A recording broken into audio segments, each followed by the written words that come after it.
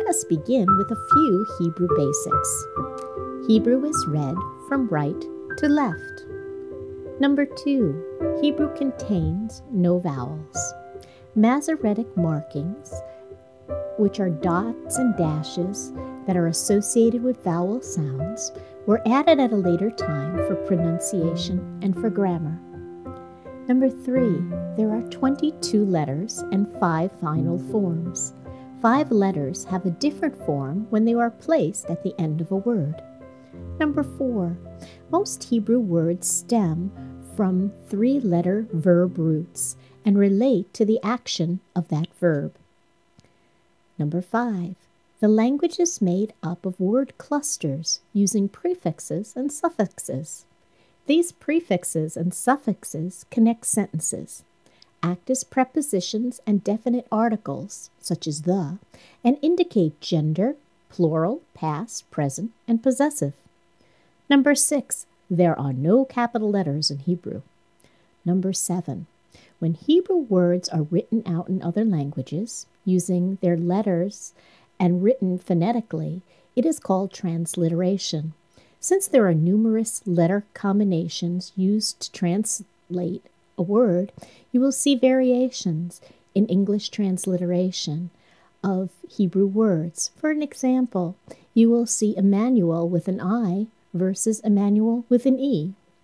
There are 2 pronunciations of the Hebrew language, Sephardi and Ashkenazi, and this also influences how Hebrew words are transliterated into English. For an example, a V sound may be a W sound in Ashkenazi.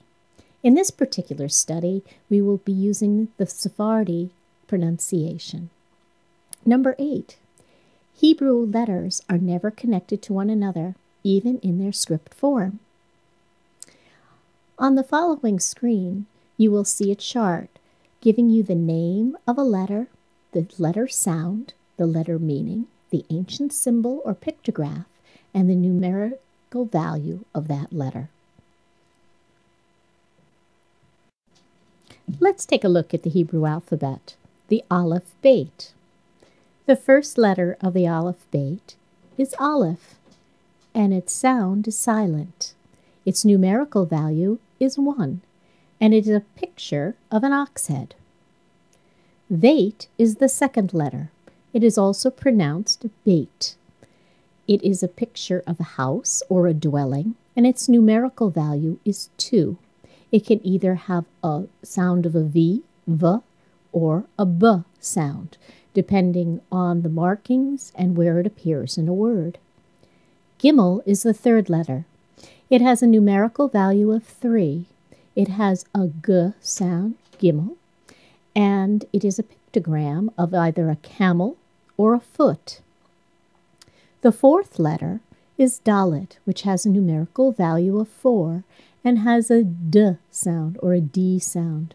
It is a picture of a door. The fifth letter is Hey. Its numerical value is 5. It has a H or a H sound.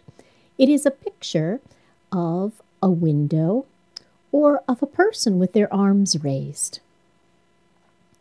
The sixth letter of the Aleph Beit is Vav. Its numerical value is 6, and it has a V sound or V sound. It can be a picture of a nail or a peg. The seventh letter is Zayin. Zayin has a Z sound.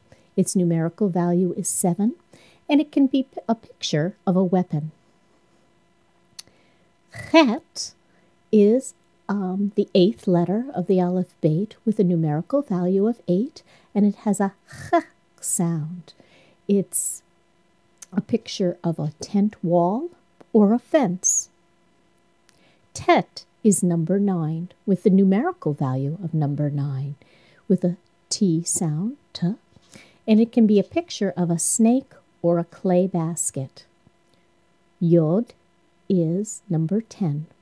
It has a numerical value of 10, and its pictograph is an extended hand or a hand. It has a Y sound. The next letter is Kaf. It has a K sound, and its numerical value is 20. It also has a final form, and it has a picture of a palm, the palm of a hand. Lamed has an L sound. It has a numerical value of 30, and it is a picture of a shepherd's staff or a prod and has a L sound. Mem, has a M sound. It has a final form also, and its numerical value is 40. And mem usually represents water. Nun, with a N sound, also has a final form. Its numerical value is 50, and its pictogram is sometimes described as a fish or a seed that is sprouting. Samech has an S sound. It has a numerical value of 60, and its pictogram is sometimes considered a prop or a thorn, like a thorny bush. Ayin is a silent letter. Its numerical value is 70, and its pictograph is of an eye. Pe, or Fe, which can have an F or a P sound, depending on where it appears in the word and the Masoretic markings, has a numerical value of 80. It also has a final form, and its pictograph is of a mouth. Tsadi has a Ts sound. Its numerical value is 90, and it also has a final form. Its pictograph is said to be either a righteous man, one who is lying down before the Lord, or a man side-lying is the picture.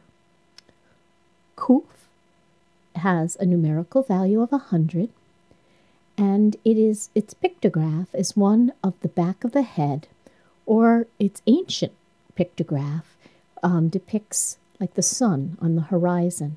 It has a Q sound. Resh has a numerical value of 200, and its pictograph is the depiction of a head, and it has a R sound. Shin can be pronounced shin or sin, and can have either an SH or a S sound, and its numerical value is 300. Its pictograph is of a tooth. And the last letter of the Aleph Beit is Tav. It has a T sound.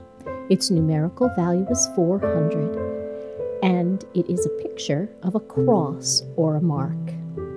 This concludes the 22 letters of the Aleph Beit.